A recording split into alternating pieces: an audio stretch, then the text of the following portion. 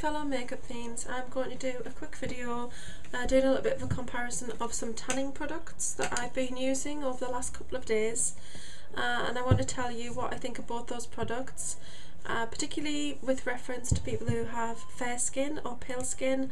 Mine is very pale, I'm quite porcelain, so I need something that's going to have a good effect on my skin.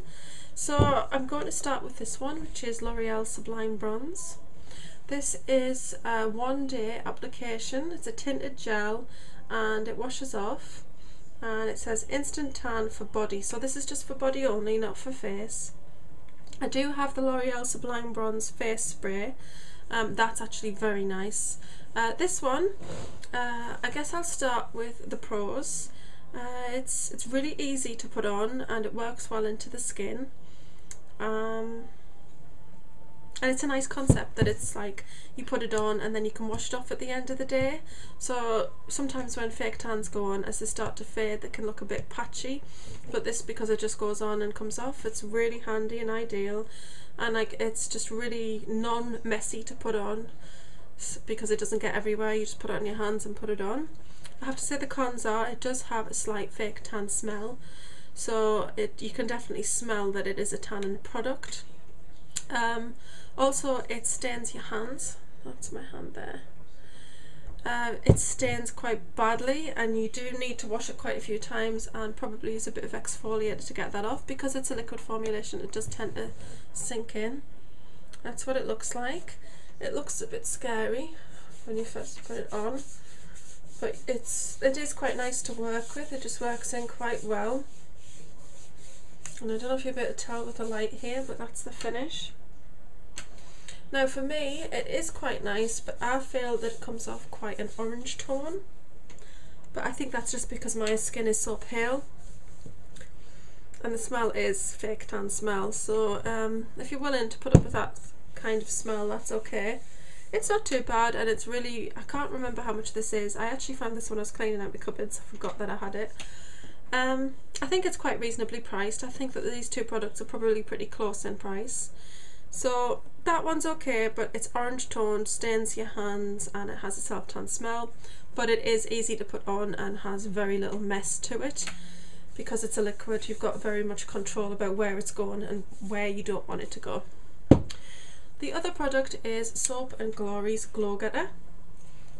This is an amazing product. It's a powder spray, and this is for face and body. Comes in this, I don't know if this is full size, because this came in a gift set that I got after Christmas in the sale from ASOS. So basically you spray this on, and it looks a bit scary, but it's not really.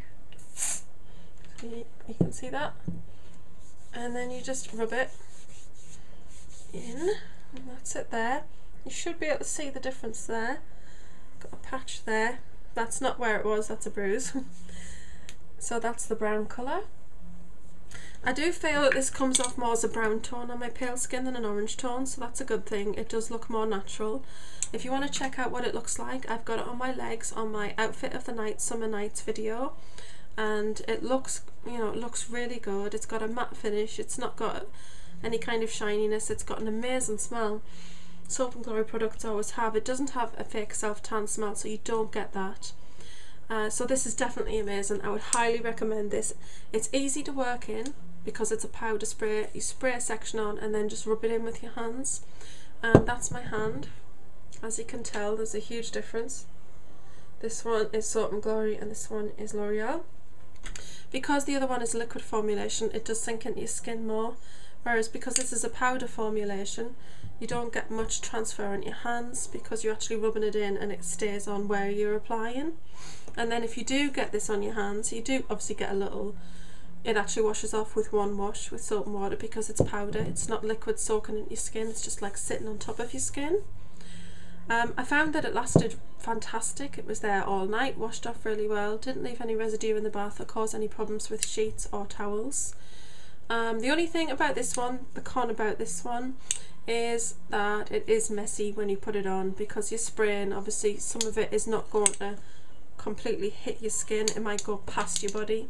So I did it in the bathroom, and so you could see the residue on the tiles where I'd stood, But it came off really easy, got a baby wipe, it all wiped up, didn't leave any kind of staining, so that was very good. And these at the moment are on 3 for 2 at Boots, so I'm probably going to go and invest in a couple of these because this is an amazing product and I would highly recommend it.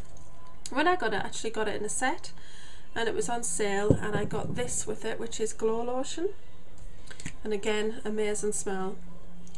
And I'll show you on my orange hand. That is what it looks like. So it is a cream gold lotion, and if you can see that, it gives a lovely golden shimmer on your skin. It is absolutely gorgeous, I love it, and the smells just divine. And what I really got the set for was this bronzer, Solar Powder. So it's a two-toned bronzing powder. The S&G were actually still pink glitter when I got them, but that went off in the first application. It's got a mirror in there and it's just swirled together. If you'll be able to see that, it's just really nice. It's a very natural bronze. I feel that this is a very, very good bronzer for pale skin. It's not too dark and it has a matte finish, so I would highly recommend that. I mean, this is £12 on its own. This is approximately the same, and this is £10.50. So that was around £34 worth of product, and it came in this amazing box, which is a hard box. It's not just like a cardboard one, and it's covered in this lovely padded surface, and then it's lined as well. So I got it really for the bronze and face powder, Solar Powder, and I got it for this because it's just lovely storage and I like storage things. But I just tried this the other day and I was highly impressed. So that is my little review comparison on 2 tanning products on the market at the moment. These are wash off products. This is not tanning that stays on your skin, this is not gradual tanning, and this is not, you know, like long term. This will wash off.